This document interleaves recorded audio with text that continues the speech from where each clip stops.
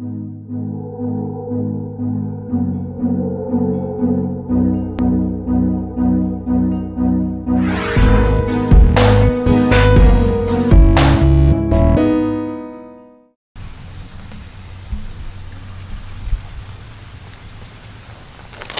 so for this video presentation this time around, hopefully this microphone can hear me, I am going to go over a couple more concepts that I came up with. So, in my first video, that video that I posted yesterday, I was speaking about, I started it off with the Barbara Marciniak comment about Planet X and Nibiru and what Elon Musk named his son.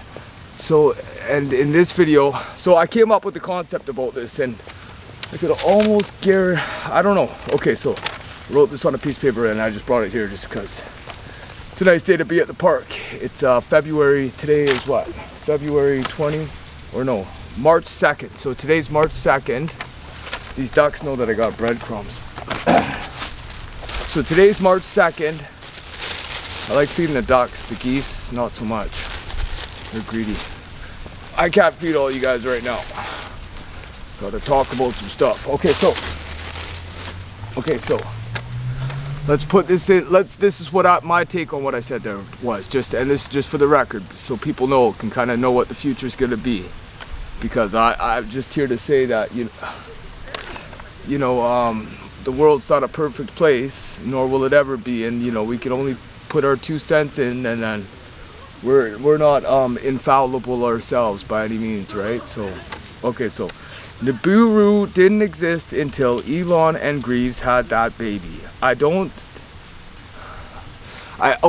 think Elon is lying about how he says that there hasn't been any extraterrestrial encounters here on Earth, because they're not here yet. They're not here yet, or they're not here yet, or they haven't been. We haven't progressed that far into the future where we all kind of branch into being spacefaring creatures, because I think right now we're only on the human plane of existence. This is what I'm thinking. There's other planes of existence, but in our human form, this is where we're at in the history books, in our human form, okay? So I don't think Elon is lying about there being 0 space aliens at the 420 frequency because of the cosmic code. So it's the same thing as when you ask a computer, if you ask a computer if it's a human being or a robot, and it gives you a straight answer. It has to tell you, because this is like the cosmic code sort of stuff, right? Okay. But XEA12, which his baby will be, which his baby's name is, will be the word to bring the Nibiru planet, Planet X, the 12th planet, the Planet X, Nibiru planet, baby EAX12 or whatever the heck its name is, SpaceX X12 Nibiru, and this is where the Palladians have their little tricky shit. So I had to think about this. I was like, yeah, the truth is hidden in plain sight. Nibiru, 12th planet, da da da da da da. We make up history. We make the history books as we go along, given the little clues that we get, right? So this could be me just putting my little mark dent in the history book. So this baby that him and that other weird looking chick had, that baby is going to be the coming of the 12th planet Nibiru, because it only circulates Earth or whatever the heck it is, right? Because nobody really knows about the stars or any of that stuff, right? Because if you look at a lot of people have a hard time with the concept of like the Earth being like a double-sided blank disc, right? Like a double-sided CD, right? With 2 different lights at the top, and then being domed off on both sides, right? So the CDs, don't get me wrong, the Earth is a sphere, but we're trapped inside of this frequency fence sphere, because the Earth is like a CD, and then it has one side of the sphere, second side of the sphere. You got Agartha, then you got Earth, and then your planes and stuff, they travel, and then this side is parallel. That's the parallel, right? They say, as above, so below. As above, so below. Parallel.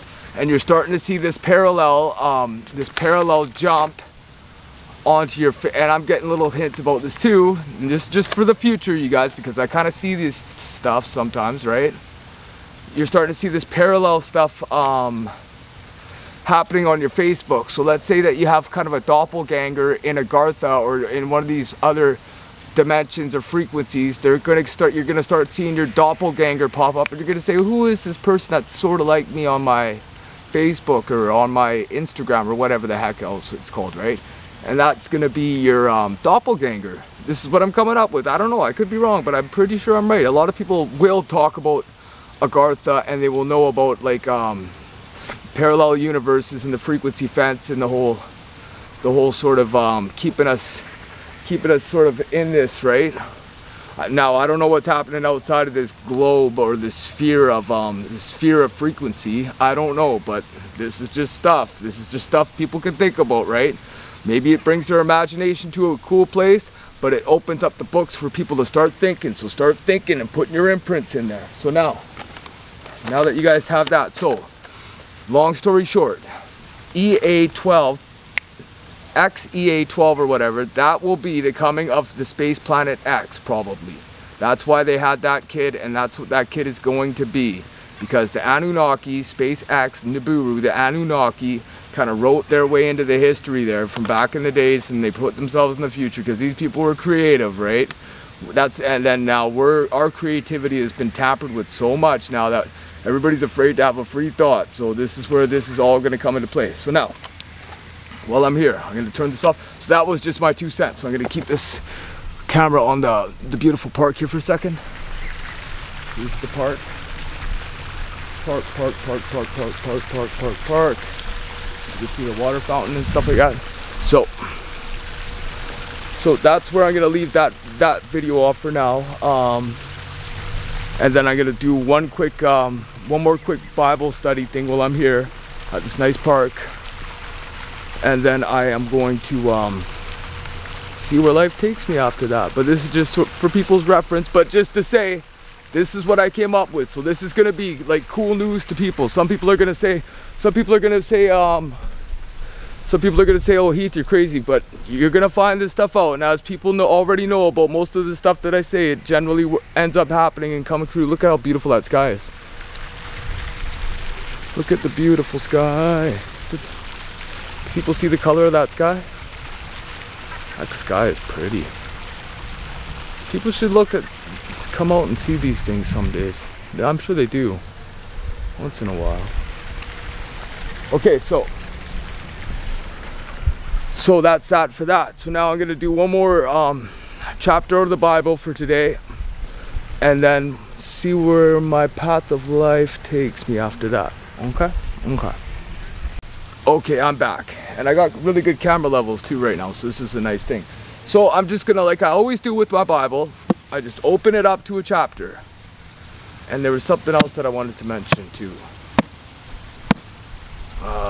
But I forget now. Okay, so Bible, open it to a chapter. Just gonna go like this, and we are on Mark.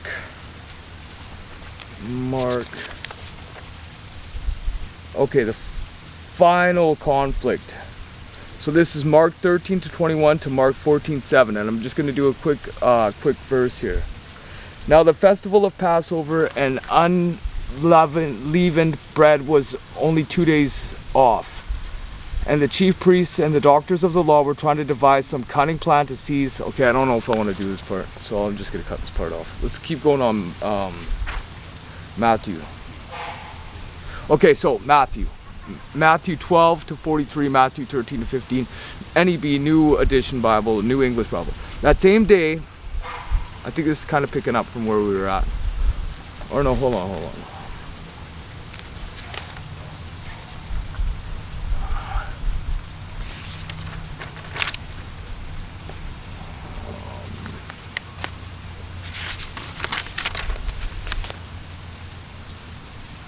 Okay, so I'm just going to pick up on the NED where I left off on that last chapter earlier. That same day, Jesus went out of the house and sat by the seaside, and great multitudes were gathered together unto him. And great multitudes were gathered together. I'm just going to bring this camera in a bit closer so I don't have to yell at the microphone. Okay? And great multitudes were gathered together unto him, so that he went into a ship and sat. And the whole multitude stood on the shore, and he spoke of many things unto them in parables, saying, Behold, a sower went forth to sow, a sower went forth to sow. And when he sowed, some seeds fell by the wayside, and the fowls came out and devoured them up. The fowls, so fowls being birds. Weird, okay. And I've never read this. Anyways, doesn't matter. Anyways, it doesn't matter. Behold, a sower went, some fell upon stony places where they not had much earth, and forthwith they sprung up, because they had no deepness of earth. And when the sun was up, they were scorched, and because they had no root, they withered away. And some fell among thorns, and the thorns sprung up and choked them. But other fell into ground and brought forth fruit, some 100-fold, some 60-fold, some 30-fold. And hath ears to hear, let him hear. And when the disciples came and said unto him, Why speakest thou unto them in parables? So why did he talk to them in parables? So I'm going to tell you why I think Jesus talked to these people in parables. Because when you speak to people in parables, which is like just kind of, it's like a poem. My take on parables again, it's like a small poem sort of thing, right? With a lot of different possibilities, because Jesus wanted these people to think for themselves, because Jesus knew that the word makes the form. The word and the idea makes the form. So you have to speak to people to open up their minds, to broaden expand their horizons, right? Because without the word, you won't have the ideas to go forth and sow your own garden, or make your own beautiful garden, or whatever you feel like making, maybe it's a robot that dances to techno music. I don't care what you make. This is just stuff to kind of get your brain going. Withered away, and some fell among thorns, and the thorns sprung up and choked. Who hath ears to hear, let him hear. And the disciples came and said unto him, Why hast thou speaking parables? He answered and said unto them, Because it is given unto you to know the mysteries of the kingdom of heaven. The mysteries of the kingdom of heaven. But to them it is not given, for whoever hath to him shall not be given, and he shall have more abundance. But whoever hath not from him abundance, but whoever hath not from him shall be taken away even that he hath. So it means if you don't have abundance, or I don't know what that means. Therefore I speak to them in parables, because the seeing see not.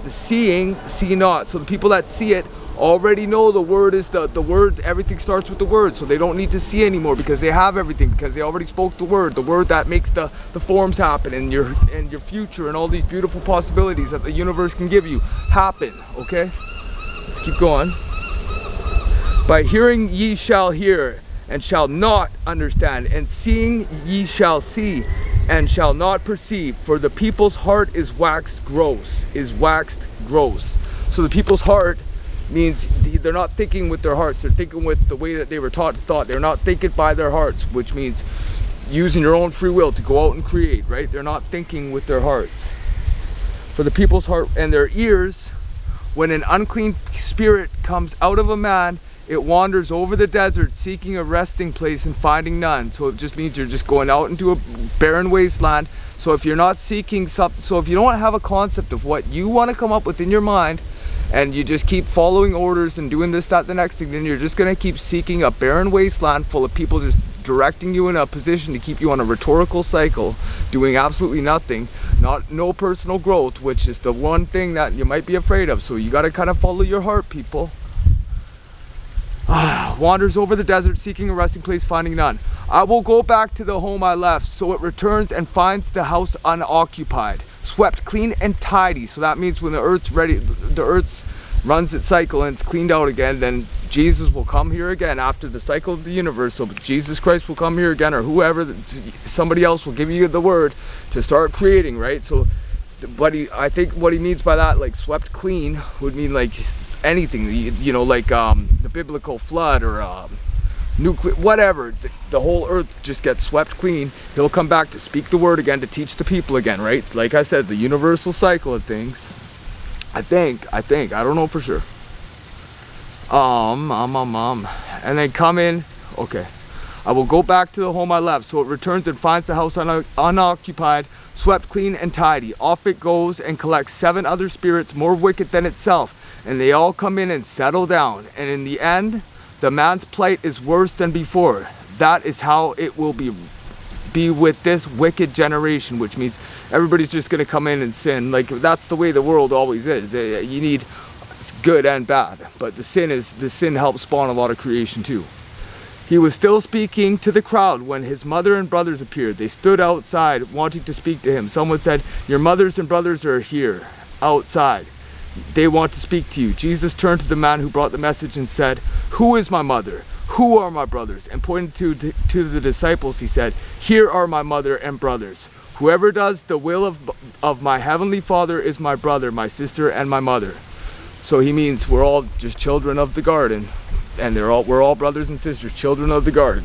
There's good people and there's bad people, but that's just the way of the world, right? But the whole thing, again, this is the cornerstone of a building. So this is your first brick that you lay down, then you put your freaking cement, mud mix, or whatever, right? So this is the cornerstone. So hopefully everybody enjoyed that, and that's good for today. So thank you very much, guys, for joining me. And this is for my own personal reference, but take from the library in the garden of the living library, garden of knowledge, whatever you want to call it. All this beautiful stuff that I'm just trying to throw it out there so people have an idea how beautiful life can be. So that's how that kind of works. So, okay.